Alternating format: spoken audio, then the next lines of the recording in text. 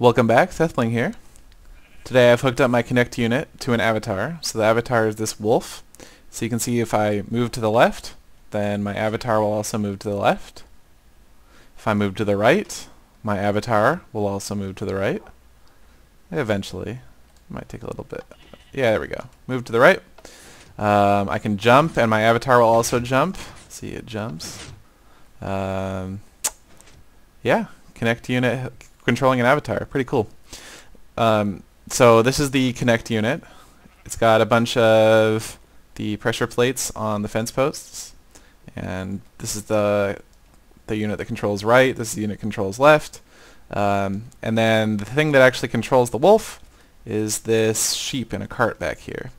This is an untamed wolf, so it wants to attack sheep. And so in order to do that, in order to take advantage of that, I just have a sheep back here that it thinks it can see and it wants to attack. It can't reach it, but it will try.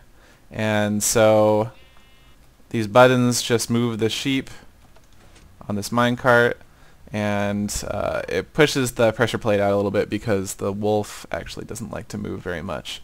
So the pushes the piston out just one block so that the wolf will remember that it's supposed to attack the sheep. For some reason it just takes a little bit of coaxing to get it to do that. But sometimes it works pretty well. So you can kind of control wolf. I don't know, this isn't really that useful. I'm not sure you can actually make a game out of this, but it's definitely kind of a neat little interesting mechanic that's that I've never seen before, and hooking it up to the Kinect makes it even better. So, thanks for watching.